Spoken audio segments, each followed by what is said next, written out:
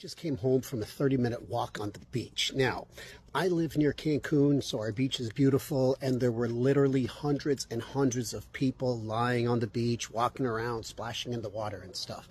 Now, I didn't take video because a lot of people would have thought I was an asshole based on what I'm about to talk about. Now, again, keep in mind, over that half-hour walk, I walked by hundreds of people, and my eyes were scanning everybody.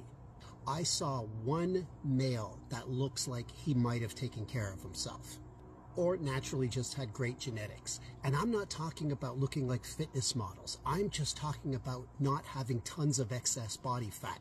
98% of the people were either grossly overweight or skinny fat. If they were small, there was no muscular shape to their body. They were just mush and cellulite. If you're in shape, nothing confirms that you're in a very small percentage of the population other than going to a place where there's a lot of people to watch.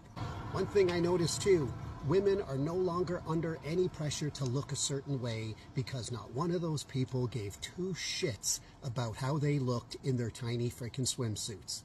There were no cover-ups, there were no anything. It's like, here I am, warts and all, take it in. This is our new norm, where most people are poster children for obesity and being out of shape.